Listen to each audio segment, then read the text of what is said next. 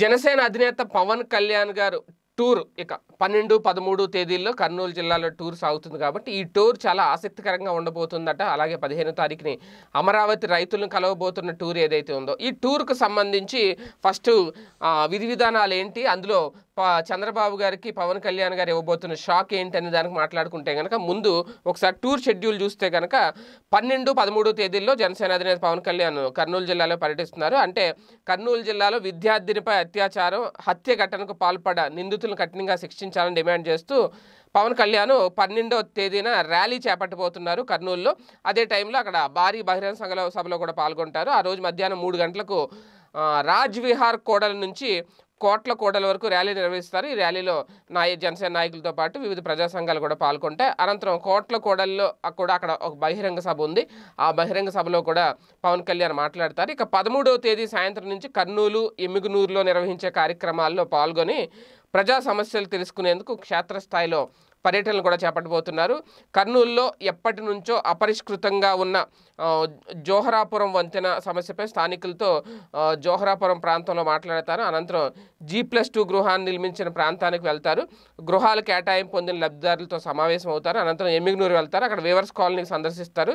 చేనేత కార్మికుల సమస్యలను కూడా అడిగి తెలుసుకుంటారు. ఇక కర్నూలుకు చెందిన 14 ఏళ్ల బాలిక టీడీపీ నేత వి జనార్దన్ రెడ్డికి చెందిన కట్టమంచి రామలింగారెడ్డి స్కూల్లో చదివింది. 2017 ఆగస్టు 19న ఆమె ఫ్యాన్కు ఉరేసుకొని కనిపించింది. ఆమె ఆత్మహత్య చేసుకుందనేమో స్కూల్ యజమాని చెప్పింది. అయితే స్కూల్ అధినేత కొడుకులు హర్షవర్ధన్ రెడ్డి అలాగే దివాకర్ రెడ్డిలు అత్యాచారం చేసి చంపారని చెప్పి ఆమె తల్లిదండ్రులు ఆరోపిస్తున్నారు. బాలిక అత్యాచారం జరిగిందని పోస్టుమార్టం చేసిన వైద్యులు కూడా ధృవీకరించడం జరిగింది. కలెక్టర్ నియమించిన కమిటీ కూడా లైంగిక దాడి తర్వాత హత్య జరిగినట్లు ధృవీకరించిందని చెప్పి కుటుంబ సభ్యులు చెప్పడం ఇదంతా మనకు తెలిసిన విషయం. ఈ కేసులో అరెస్ట్ అయిన నిందితులకు 23 రోజుల్లోనే బెయిల్ వచ్చింది. ఆ తర్వాత కేసు ఏమైపోయిందో అందరికీ తెలుసు. అదే ఒక రకంగా నీరు గారిపోయిందని చెప్పాలి. అయితే బాధితురాలు తల్లిదండ్రులు NHRCని ఆశ్రయించడంతో వారి ఆదేశాల ప్రకారం అప్పటి చంద్రబాబు ప్రభుత్వం ఈ కేసుని CIDకి అప్పగించింది. కానీ ఇంకా జాప్యం జరుగుతూనే ఉంది. రాజకీయ నేతల పాత్ర ఉన్న ఈ కేసును CBIకి అప్పగించాలని చెప్పి బాధితురాలు తల్లిదండ్రులు ఆల్రెడీ డిమాండ్ చేస్తున్నారు.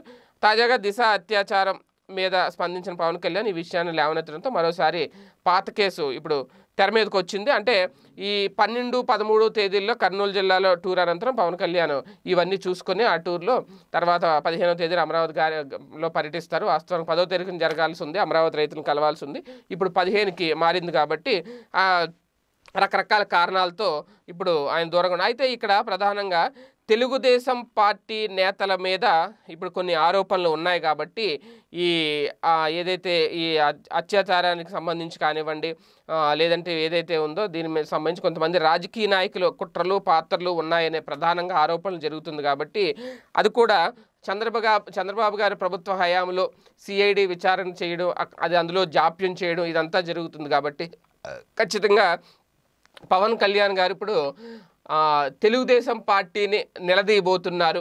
కర్నూలు వేదికగా చంద్రబాబు గారి మీద కొన్ని విమర్శలు చేయబోతున్నారు అనేది చాలా క్లియర్గా అర్థమవుతుంది. ఇదే టైంలో భారతీయ జనతా పార్టీ పొత్తు పెట్టుకుని ఉన్నారు కాబట్టి భారతీయ జనతా పార్టీ స్టాండ్ని ఖచ్చితంగా సపోర్ట్ చేస్తూ ముందుకు వెళ్లాల్సిన బాధ్యత కూడా పొత్తు పెట్టుకున్న పార్టీగా జనసేన మీద ఉంది. కాబట్టి ఇంకా నేను మడికట్టుకుని కూర్చుంటాను, తెలుగుదేశం పార్టీని ఏదో సోదర భావంతోనో స్నేహభావంతో చూస్తానంటే ప్రజలు యాక్సెప్ట్ చెయ్యరు. కాబట్టి ఖచ్చితంగా ఆయన ఒక కొత్త స్టాండ్ తీసుకోబోతున్నారు ఈ పర్యటనలో అనేది రాజకీయ విశ్లేషకుల అభిప్రాయం. అదే టైంలో కర్నూలులో గనక చంద్రబాబుకి షాక్ ఇచ్చే విధంగా ఆయన ఎలాంటి మాటలు మాట్లాడతారు అనేది ఇప్పుడు వేచి చూడాల్సిన అంశం. ఈ వీడియో గనక మీకు నచ్చినట్లయితే లైక్ చేయండి, షేర్ చేయండి. మరిన్ని వీడియోస్ కోసం మా ఛానల్ను సబ్స్క్రైబ్ చేయండి.